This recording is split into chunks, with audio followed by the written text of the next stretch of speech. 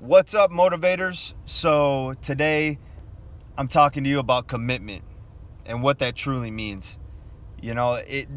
First and foremost, commitment to me is you are giving everything you have to what you say you're going to do and what you stand for and what you want to put out there for the world, whatever your legacy is, whatever it is. It could be something like a homework assignment. It could be I'm going to be the best father. It could be I'm the best at work. It could be I'm going to better myself in the gym.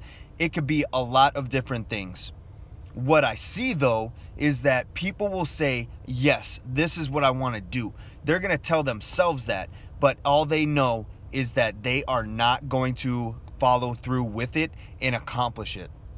They give themselves an out. Prime example, it could be something like physical fitness, a fitness goal. The second that pain, the second that wall, the second you need to grind it out, you quit. You quit. You don't ever get that opportunity back again. Because now you're 1 second, 1 minute, 1 hour, 1 day, 1 year, 1 decade, so on and so on, away and delayed from you accomplishing your goals. So do yourself a favor. Unless you are ready to go all in on what you say you want to do and what you want to accomplish, then don't try.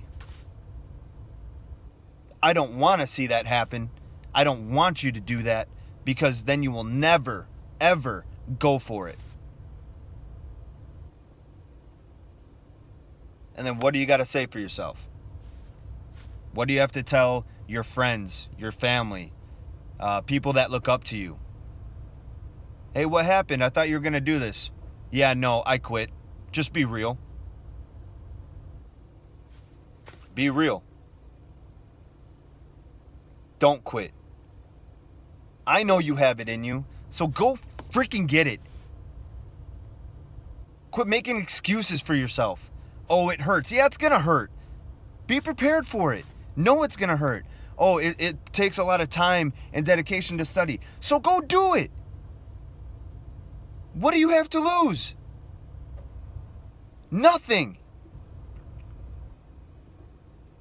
You can't lose what you don't have. And if you don't have crap, then what are you waiting for? Go get something that matters, something that you're scared to lose, so that you always put yourself in a position where you do not have a choice, but not to quit, but to follow through. That's what you need to do. Instead of sitting back wishing like you're everyone else, go be it. Go be the guy that everyone else wants to be.